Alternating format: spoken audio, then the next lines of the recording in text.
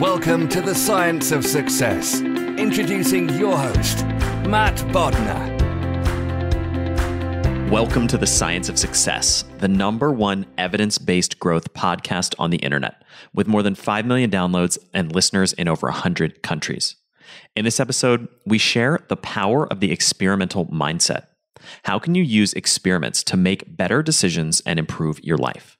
What makes for a good experiment? We share all of this and much more with our guest, Stefan Thomke.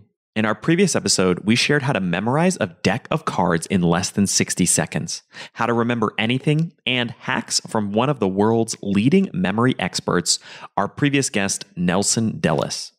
Are you a fan of the show, and have you been enjoying the content that we put together for you? If you have, I would love it if you signed up for our email list. We have some amazing content on there, along with a really great free course that we put a ton of time into called How to Create Time for What Matters Most in Your Life. If that sounds exciting and interesting, and you want a bunch of other free goodies and giveaways along with that, just go to successpodcast.com. You can sign up right on the homepage. That's successpodcast.com. Or if you're on your phone right now, all you have to do is text the word SMARTER, that's SMARTER, to the number 44222. Now, for our interview with Stefan. Stefan Thomke is a professor at Harvard Business School. He has worked with global firms on product, process, and technology development, organizational design and change, and strategy. He is a widely published author with articles in leading journals and is also author of the new book, Experimentation Works: The Surprising Power of Business Experiments. He is the recipient of numerous awards, including awards from Harvard in innovation and much more. Stefan, welcome to the Science of Success. Well, great to be here. Thanks, Matt. Well, we're so excited to have you on the show today, and there's so many insights. Experimentation has always been something that I've thought is so important, and I'm really excited to bring you on here and dig into it. But I want to start out with something that a lot of business leaders and business people today, when they're making decisions, what are the current tools that they're using to inform those decisions, and why might those not be necessarily the best approach? Well, when you're thinking about decisions, depending on what kind of decision you make, there are various tools available. If you're making financial decisions, for example, you're calculating net present value and things like that. And, so there's a whole arsenal of tools. But the big issue, and this is kind of what my book is really about, is innovation here, because innovation is fundamentally about uncertainty. So this is really about decision-making under uncertainty. And, we're usually in organizations, we're all about driving out uncertainty. In fact, a lot of the traditional tools are about eliminating or minimizing uncertainty. But in innovation, uncertainty actually creates opportunity. I always tell folks that, in innovation, uncertainty is your friend. Uncertainty and variability is your friend because it creates opportunity for someone else sort of to move into that space. Now, why is then uncertainty so difficult? Why is sort of decision-making under uncertainty so difficult? Well, it helps to be a little bit more precise here about what uncertainty really means. When it comes to innovation, you face different kinds of uncertainties in a company every single day. First, there's R&D uncertainty. That is, when you're trying to create something new, does it, and it could be a product or service or customer experience, does it actually work as intended? Then we have scale-up uncertainty. If we make something work, but can we scale it up? Can we make it at large volume, high quality, reasonable costs, and so forth? Then we have customer experience uncertainty. If we're customer-facing, do we really know that the customers want what we are creating? Are they willing to pay for it? And so lots of questions. And then finally, there is what I call business uncertainty. So if you're running a business, you need to make an investment decision. And again, the tools that we typically use for these kinds of things is net present value, internal rate of returns, and these kinds of things. But the reality, of course, is that when you're dealing with innovation and uncertainty, often you're the one who is actually creating the market. You're creating the segment. How do you put a net present value on something that doesn't exist yet? So how do we deal with this, Matt? Well, we rely on experience. But experience can really kind of get in the way for sort of a whole myriad of reasons. Then, some of the listeners may say, well, but now we live in a world of big data and analytics, and we can use all that, to make decision making better. But here we run into another set of problems. That is, if something is really novel, by definition, there is less data. Because if there was a lot of data around, that means someone has already done it before. It wouldn't be very novel. Then, of course, context matters. Something that works in one context doesn't work in another context. And then third, I think, and this is a big problem, and happy to maybe go more deeply into that, when you're running analysis on a lot of data, you get correlations. Correlations means that, one variable changes along with another variable. They co-vary. But you don't really get information about causation. And of course, we're really interested in causation. We want to know that if I take an action, I want to have a certain outcome. And so you can see where kind of the challenges come in when you're sort of traditional decision making. And of course, that's where the experiment comes in, because the experiment allows us to address some of these dilemmas. And a well-designed controlled experiment will actually tell me something about causality. Yeah, that's a great insight into what uncertainty is and how we start to think about making decisions under conditions of uncertainty. That topic especially has been one that we've really strived hard to answer on the podcast. But I'm curious, coming back to innovation, before we even dig into experimentation, which is a huge component of this, but tell me about innovation and what is the actual definition of innovation and what is the difference between that and things like invention and what people often perceive innovation being? Well, when we think about innovation, we really think about two things. First sort of element of innovation is, of course, novelty. That's what usually comes to mind right away. But then there's also value. So it's novelty plus value. That makes it very different than the word invention. The word invention is usually associated with patents. And for those of you who have your name on a patent, know that there's no value requirement in a patent. It just has to be new, non-obvious, and never published before. And so invention is an input to innovation, but it's not quite the same thing. In fact, I've seen companies that have lots of patents that created no value for anybody. Now, the outputs of innovation could be many things. Could be products, could be services, could be new customer experiences, and then, of course, it could be processes. I've seen companies that are really great at process innovation. Could be new technologies. And this is perhaps one of the most difficult things to do for companies, it's business model innovation. How do you create a new business model while you're trying to make money with an existing business model? Now, when we think about innovation, we also think about different degrees. Often, Matt, when people talk about innovation, they often think about disruption or breakthroughs and these kinds of things. Well, most innovation in the world is incremental. And I think it's actually perfectly okay because incremental innovation is more predictable. Incremental innovation is something that everybody can do. If I told all your listeners from tomorrow morning on, you're going to be a disruptive innovator, most of us wouldn't know what to do. Like, do I come to work late? Do I dress differently? What do I actually do? And then, of course, incremental innovation in the digital age is a little different than we traditionally think about incremental innovation. In the past, Matt, we associated incremental innovation with incremental changes in performance. In the digital world, that's no longer true.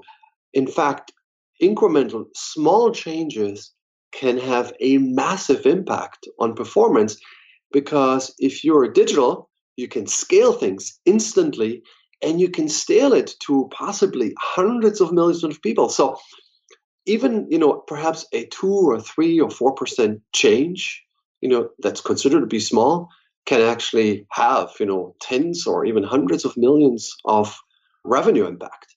So what is innovation? Well, it's all of this. It's all of this, what I just described. And to do it, you really need different models of approaching it. That's a great point. And you have a really good story about Bing and a very small change that they made there that led to a huge impact. And I'd like to hear that because it's so important to understand that almost like the power of compound interest, these little changes can accrue and create huge results. Absolutely, Matt. And, a big change is usually the result of the sum of many small changes. The Microsoft example, or the Bing example, is a fascinating example. So there's a Microsoft employee who was working on the search engine, of course, had an idea about changing the way it displayed sort of ad headlines. So he thought, by, taking some of the subtext, in the headline and moving it up and making sort of the headline longer, that could actually have an impact on user engagement. So the employee kind of showed this to a manager, and the manager kind of looked at it and wasn't really sure whether this would lead to anything, because you can imagine that, when you're adding more to a headline, maybe, users will not read the headline because it's too long. So in any case, the manager basically didn't pick up on that, and this idea kind of just lingered. It wasn't a complex idea, it would only take a few days to actually make the changes.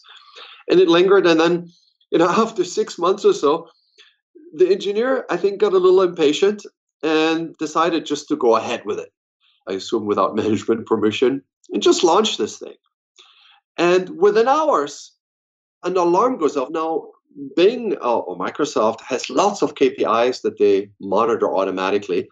And when something kind of unusually happens, there's a set of different kinds of alarms go off. This was an alarm called a too good to be true alarm.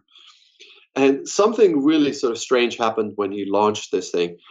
And immediately, when the alarm goes off, an investigation begins. And it's usually when you get a too good to be true alarm, there's some sort of a coding error, except they couldn't find one.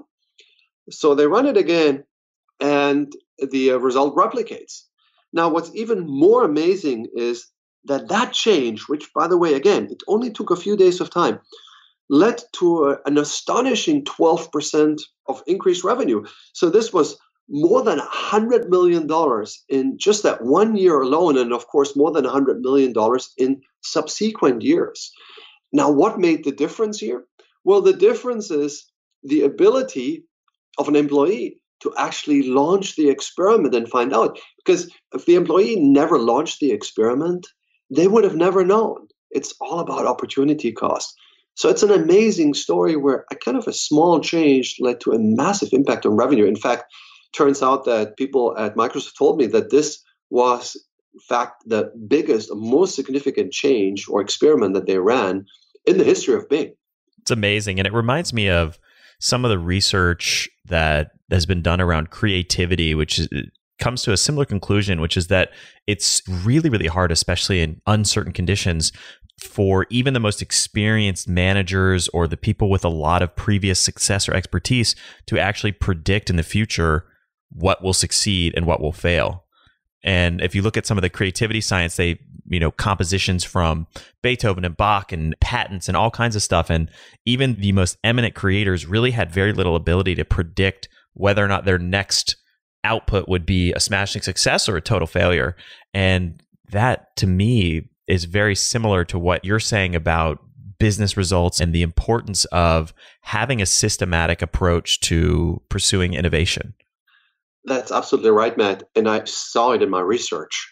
In fact, I even got some data from companies on this, and turns out that, and this was pretty consistent across different companies who are running a lot of these experiments, they all told me that they get it wrong about 8 to 9 out of 10 times. So 80 to 90% of the times when they launch an experiment and they have a hypothesis, it turns out that when they observe the result, that they get either a null result or they get a negative result. And that is that the effect is in the opposite direction of what they expected. So you can imagine now it's daunting, right? Is that you're running these experiments and you know ahead of time that you're much more likely to get it wrong, to get it right. And that is predicting what customers or consumers will do. And it's just kind of just a normal way of sort of doing things. And when you're dealing with sort of such, in quotes, high failure rates, so what is sort of the best approach to get sort of this resolved? How to adjudicate sort of these kinds of things? And maybe the solution is, and this is, again, what I'm advocating is, is just to run a lot of experiments. That is, if you're running, say, 1,000 experiments a year and you only get a 10% hit rate, you're still getting 100 experiments that work. And one of those experiments could be like the Bing experiment. And you're also getting laser precision. And that is, you launch an experiment. Again, if it's well designed, if it's controlled, it will actually tell you which action sort of caused what outcome. And so this is extremely powerful. So you touched on this a little bit, but to me, it's really important to understand the success rate of experiments and the reality that even some of the top experiment-driven companies in the world, people like Amazon, et cetera, are still batting way less than 50%. Something like 10, 20% success rate is a great success rate for running experiments in your business. Absolutely. And in fact, if the success rate were too high, I'd honestly be a little concerned, because maybe then they're not trying hard enough. Maybe they're being too conservative about what they're trying. Maybe they're already testing things that they already know. And so, in fact, I think it's even desirable to have a fairly low success rate. By the way, success is kind of a loaded word sort of in this context. Success and failure, and what does failure mean? I know failure itself is not necessarily a positive word, but I'm always very careful about what I mean by failure. I draw a distinction between what I call failure and a mistake. A mistake to me is something that creates absolutely no value. There's no learning going on. For example, operational execution. If I'm Amazon and I'm building yet another distribution center, that to me is an operational execution. There's really no question that I'm trying to answer here. And of course, I want to minimize these kinds of things. I want to minimize mistakes. But failures are something different. Failures are kind of at the heart of how the innovation process works. And usually a failure is preceded by a question. So when I've got a question or even a hypothesis, and I run something and I get a failure, that then allows me to refine my hypothesis or even, refine my question and run another experiment and another experiment, another experiment. So they all build on each other, and there's learning going on each time it sort of happens. So what you want to do is, as an organization, you want to create an organization where failure is okay, failure is encouraged, but where mistakes are discouraged or minimized. And that, of course, is very difficult. But if you're operating, at a large number of experiments, and you're operating in an environment where, in this case, failure, 80, 90% is just the way things do work every single day, it's normal. I think when I run into people who operate in these kinds of environments, they quite honestly don't think that much about these failures. It's just normal because you see so many every single day. That's a great point, and understanding that distinction between a mistake and a failure is a critical piece of the mindset of experimentation. I want to come back to the broader concept of using experiments within business. Let's talk about, and I'm curious to hear from you, what are some of the best practices, the strategies? Because it's easy to say, oh, yeah, I should be doing more experiments. How do we actually start to really integrate those into our business? How do we really start to think about actually bringing experimentation into the workflow and the resource allocation and the processes of an organization? That's a great question, Matt. And I think it may be helpful perhaps to take a step back and ask ourselves first, what is an experiment? Yeah, that'd be great, actually. Yes, because usually when people speak about experiments in kind of just the casual English language, I think they mean very different things. Often when I say I experiment, I mean I'm trying something. And sometimes when I see in companies an experiment becomes an experiment after the fact, they've tried something and it didn't work, and therefore they will call it an experiment. But it wasn't really an experiment at the outset. And so there are different kinds of experiments that companies can run. And when I talk about experiments, I mean disciplined or rigorous experiments, sort of in the spirit of the scientific method. Now, there's one kind, let me give you kind of the pure definition first of what an ideal experiment is. And of course, sometimes we have to relax some of these conditions because sometimes the environments don't allow us to do these kinds of experiments. But here's what we're trying to accomplish in an experiment. In a perfect experiment, we have someone who's testing a tester. In this perfect experiment, the tester will actually separate what we call an independent variable, that is the presumed cause, that is the thing that we're trying to change. For example, say a bonus, that we want to give to the sales force, from a dependent variable. And the dependent variable for us is the observed effect. So that, for example, would be the revenue that salesperson generates, while holding all other potential causes constant. That would be the ideal, right? So you're only changing one thing, and then you're observing some variable at the end, and you don't have to worry about any of the other possible sort of causes changing while I'm doing the experiment and affecting the experiment. Now, of course, that's an ideal experiment, and maybe in a scientific laboratory, sometimes you can create sort of these conditions where you can hold everything else constant. In a business, you can't really do that. So there's a lot of things that are changing all the time. And that's fine, because we can deal with that. The way we actually deal sort of with a lot of things changing all the time is we randomize. So going back to the example with the salesperson, what we want to do is, the revenue that a salesperson generates could be affected by many things. It could be by maybe whether the person was sick on a particular day. It could be affected by the weather in certain environments. It could be affected by many, many different things, of course, but we're only interested in one thing, and that is the bonus that we're giving to that salesperson. So again, the way we deal with this in experiments, we randomize. That is, we take basically sort of two groups or multiple groups if there are multiple levels of experiments. And then what we do is we basically randomly assign sort of subjects basically sort of to these two conditions. One is basically no bonus and one is bonus. Now, why do we randomize? The reason for randomization is really clever, and that is we're taking all the other possible causes that could affect, revenue of that salesperson, and we equally distribute it across all the different salespeople that we're testing them on. And so by, for example, flipping a coin. And so what we're doing is, we're making sure that no particular salesperson is sort of biased in a particular way, which then would sort of pollute the result. So I think, Matt, maybe you're getting a sense of where I'm heading. There's a lot of thought that needs to kind of go into sort of the design of these kinds of things to make sure that they work. Now, intuitively, the way people would often approach this, right, if you had this issue, the way they typically approach this, again, let's pick the salesperson problem again. What we would do is, we would basically pick a period, say, of a month, and we basically, let the salesperson sort of work for a month with no bonus.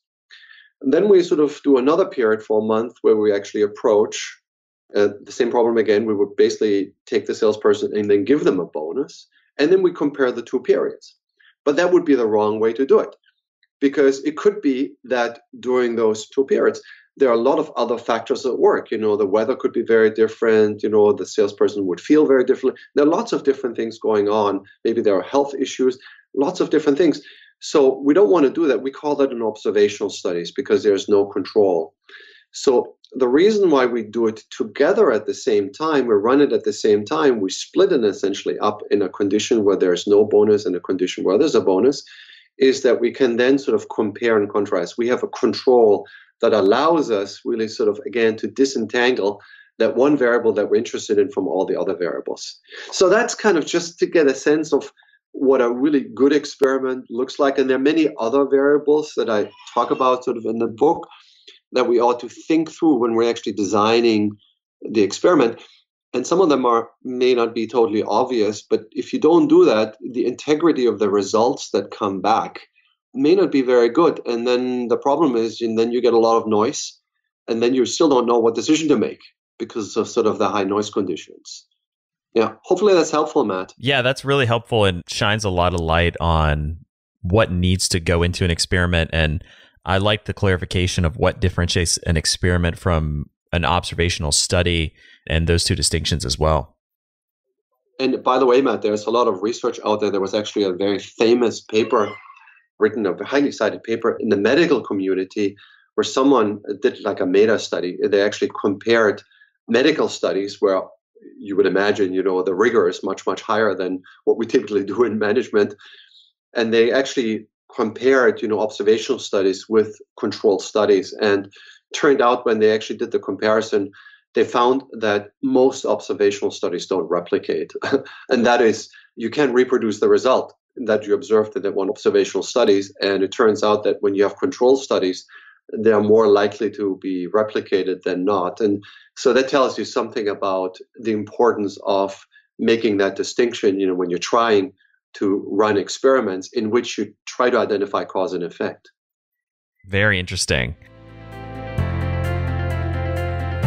What's up, everybody? This podcast is brought to you by MetPro, a world-renowned concierge nutrition, fitness, and lifestyle coaching company. We at the Science of Success love MetPro because they use science to help you achieve your goals. Using metabolic profiling, MetPro's team of experts analyze your metabolism and provide an individualized, custom-to-you approach to obtaining your goals. Now, MetPro is backed by data and it's driven by science. MetPro's team of industry-leading experts are challenging generalized health guidance by teaching people how to optimally manage their weight and achieve their associated goals. As a leader, you understand it's not just about the number of hours in a day, it's about productivity. The same goes for health and wellness. It's not fundamentally about what you eat or how you train, although those are very important pieces. But what MetPro is focused on is time management, working smarter, and establishing a game plan specific to your goals and lifestyle needs. You know what? Check it out. We did an interview recently with Angelo Poli, who is the founder and CEO of MetPro. It should be last week's episode or the week before when this airs. Go check that out for a more long-form, sort of deep dive conversation into not only what MetPro is, but the science behind it and the science of accountability nutrition and how you can achieve your goals today. And right now, Science of Success listeners are receiving a complimentary metabolic profiling assessment and a 30-minute consultation with a MetPro expert. Claim this offer today. Head to www.metpro.co, that's metpro.co/success to get your complimentary metabolic profiling assessment and a 30-minute consultation. You're going to get so much value out of that 30-minute consultation. Believe me, having done it for months, I know the power. Head on over to metpro.co/success today. I want to come back to the second part that I asked you before we delved into this really necessary definition of what an experiment is.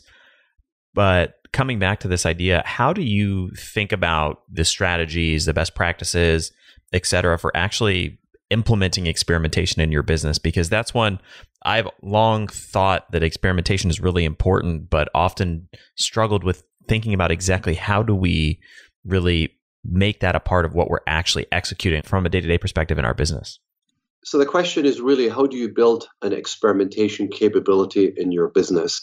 And building a capability involves a number of different things, and there are different factors, and I'll just give you some examples, without going through all of them. The book is quite detailed about these things. First of all, of course, you need an infrastructure. You need the tools. You don't want people to kind of reinvent, sort of these tools every single time. And, some of the leading companies, where you're looking at an Amazon or a Booking or a Microsoft or any of these companies, Netflix, that do this at large scale in an online business, they all have a fairly advanced infrastructure. But even if you go brick and mortar, even in brick and mortar environments, there are tools available that you can use. And now the good news is there are third-party tools, so you don't have to really build, the same kinds of infrastructures that these companies had to build when they got started and the tools were not around. So the tools are important, but the tools, turns out, and this is often surprising, the tools may be the easier part because you kind of know what to do, and if you put enough money into it and you hire enough people and all that. But I think the harder part is to build a culture for experimentation, to make sure that the behaviors and the norms and these kinds of things actually facilitate experiments rather than inhibit them. And that can be tricky, especially when you're trying to go up in scale, when you're trying to do more than maybe just run 5 or 10 of those a year, when you suddenly want to run 100 or 500 or even 1,000 or even more than that. The culture really gets in the way. And there's a number of different elements that I identify, Matt, that are important when you're thinking about an experimentation culture. In fact, I call sort of when you reach the end point, when you really create an experimentation culture, I call this an experimentation organization. Let me give you just quick 5 examples. The first is what I call cultivate curiosity. If you want to experiment, you need curious people, because they need to ask a lot of questions and they need to come up with a lot of hypotheses, because in order to feed a big experimentation apparatus, if you want to feed the infrastructure, you need a lot of hypotheses to feed it. And so unless you have a curious environment where people see failures not as costly mistakes, but as opportunities for learning, you're not going to get there. The second thing I think that's really important is to create an environment where data trumps opinions most of the time. And that is, and this is really difficult because, we often are driven by opinions, sometimes the boss's opinions. That's not going to work in an environment like this. So human nature is a big obstacle here. And, we tend to happily accept what we call good results, the kinds of results that seem to go with our intuition or that confirm our biases. But when we see something that we consider to be bad that goes against our assumptions, we will then thoroughly investigate those things and even challenge them. So you need to kind of create an environment where, in fact, where the data is essentially king. That doesn't mean, by the way, that every decision has to be made exactly sort of according sort of to what the experiment says. There are other reasons why you may not want to do that. But on average, and most of the times, the data has to trump opinions. The third one is what I call you have to democratize experiments. That means you have to empower people to run experiments without getting permission every single time. Because if they have to go permission every single time, you're not going to get scale. So that requires, again, an environment that's totally transparent, where people can also stop any experiment that they want, but it's completely democratized. The fourth one is ethics. When you're running experiments, you got to be ethically sensitive.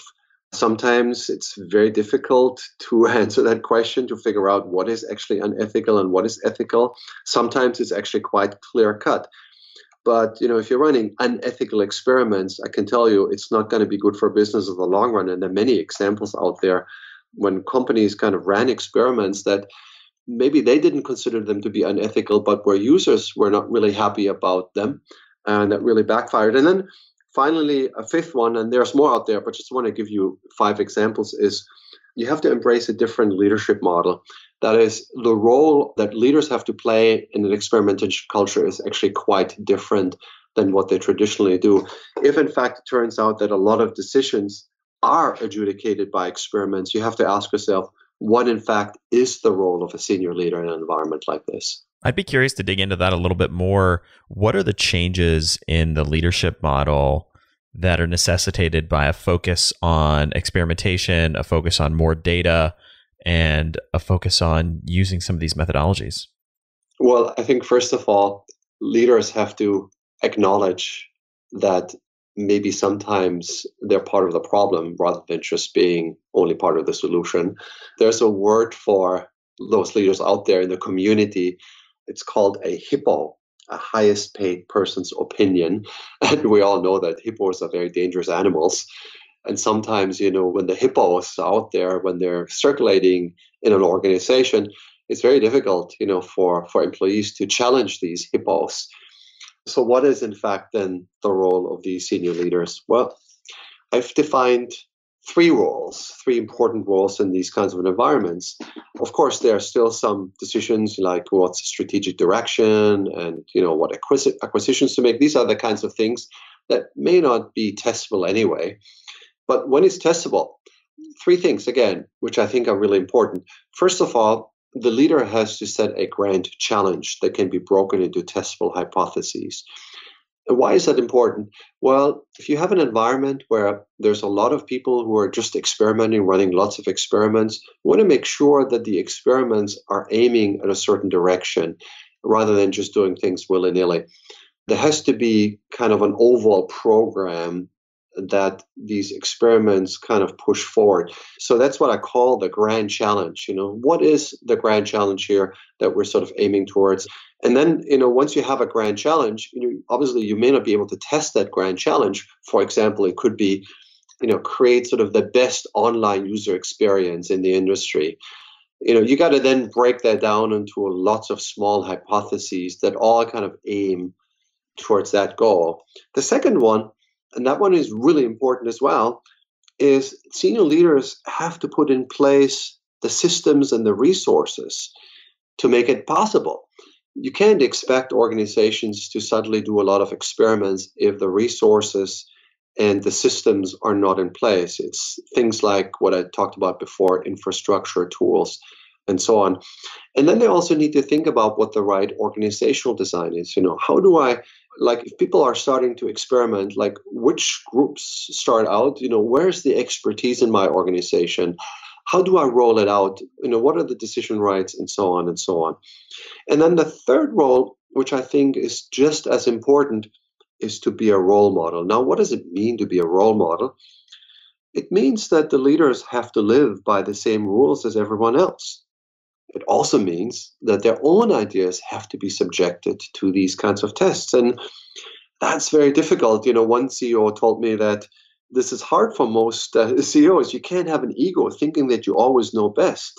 So it involves going into a meeting and telling people, I just don't know. And admit that you're wrong, having intellectual humility, and so on. Francis Bacon, the forefather of the scientific method, once said, and I really love that quote, Matt, if a man will begin with certainties, he shall end in doubts. But if he will be content to begin with doubts, he shall end in certainties. You have to have that.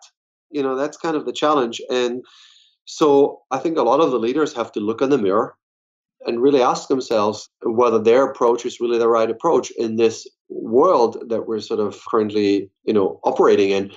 There's a fun story at Booking.com where a new CEO came in and the team had some discussion around sort of what the best logo design is. And the CEO then basically said, I decided this is the logo that we're going to go with. And people then looked at him and asked, well, that's an interesting suggestion. We'll run the test and we'll let you know what happens. And you need that healthy culture, where even the senior leaders can be challenged. Yeah, that's such a great point. And oftentimes, one of my favorite Peter Drucker quotes is that the bottleneck is always at the top of the bottle. And in the same vein, it's so easy for leadership to sometimes get in their own way around looking at the data or putting their own opinions aside, et cetera. And sometimes, Matt, even the leaders have the best intentions. There's a great story, another story, Ron Johnson. I don't know if you're familiar with that story. Ron Johnson was together with Steve Jobs, they created the Apple Store.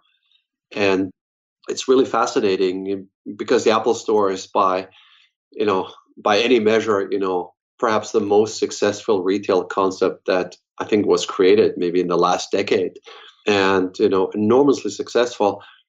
And JCPenney, another big retailer in the US, decides, they're looking at Apple and they're seeing all these amazing things happening. And they decide, why don't we hire Ron Johnson as the CEO and with a mandate to do the sorts of magical things that he did for Apple. And at the time, I think Ron was a retail god, by any measure. So he gets hired as a CEO with a big incentive package. He comes to JCPenney and starts to implement a new bold plan. And so he does the kinds of things that he did at Apple, such as eliminating coupons. He has branded boutiques and new technology and all sorts of things. And 17 months later, JCPenney is fighting for survival. Sales have plunged. Losses are soaring. Johnson sort of loses his job and he's out. And they're bringing the old CEO back in with a mandate to restore all the things that they did before Johnson arrived. And so the question is, what actually went wrong? They had lots of data and so forth. And if you can listen to the folks there and the people on the board and others, they will tell you is that, part of the problem is that we didn't run the test. We didn't run the experiments that probably could have told We don't know. It's a counterfactual. We don't know whether it would have, but they probably could have at least given you an indication that some of these changes are not going to work for the kinds of customers that go to a JCPenney. And even Ron Johnson kind of later on reflected on this. And he said, and I think rightfully so, he doesn't consider himself to be an arrogant person. He actually comes across as quite modest. But he referred to this as situational arrogance. So it's not that you're generally arrogant and you get so confident in your results because you're so successful that you become situationally arrogant. And the kinds of context that he was in, just didn't transfer into the context that JCPenney had. And so you have to, again, even as a senior leader, even when you're really successful, you always got to look in the mirror and saying, is what I'm doing really true? And even run the test. And, we've seen it at Snap Inc. It happened, and many other companies where people, where senior leaders kind of got a little bit ahead of themselves. They didn't do enough testing and they paid the price. Such a great insight. I want to bring back one other topic that we touched on earlier and just get your sense around this. Is there a certain organizational scale that this starts to kick in at? Or asking this in a different way, I can see this totally makes sense at a Fortune 500, a big company, huge budget. You could have a whole department that's doing this.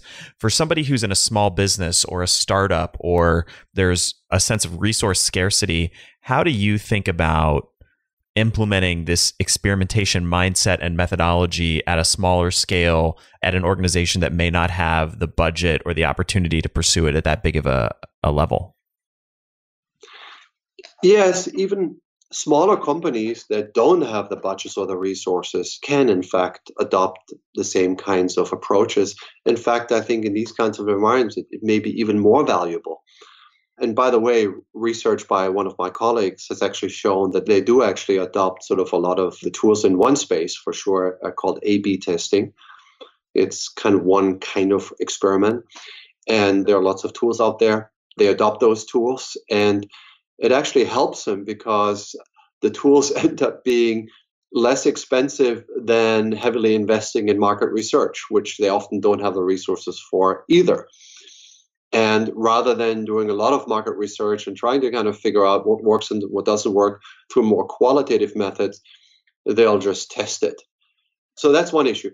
The other issue that often comes up, Matt, is the issue of sample size. Yes, maybe we're a startup, maybe we have very small sample sizes, or even in a brick and mortar environment, we don't have, we're not like a booking, that has 500 to 700 million visitors a month.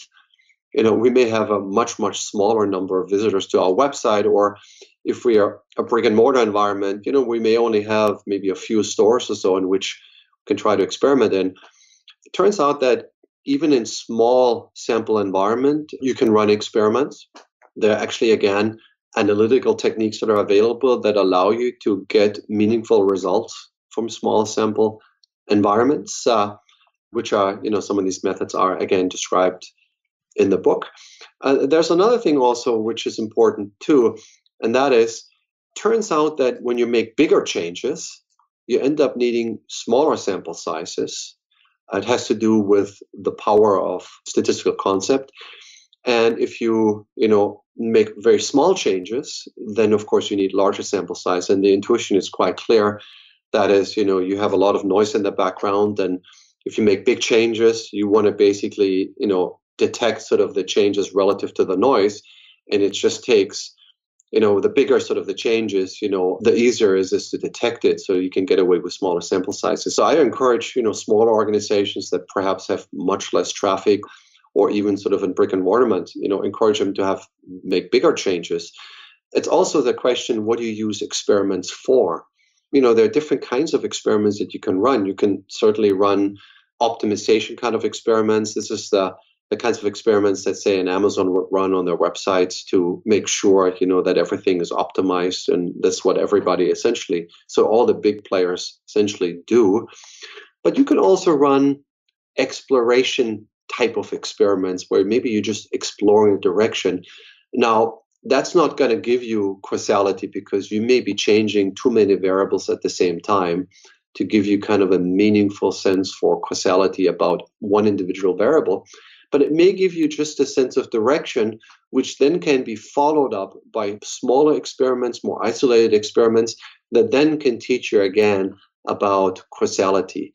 So you're mixing, you're going back and forth. You could maybe toggle between more exploration type of experiments and then more optimization kind of experiments. So there are lots of different ways of doing this.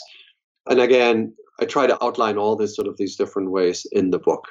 So for listeners who want to concretely implement this in their lives in some way, what would be one action step that you would give them to start implementing more experimentation in their lives or their business?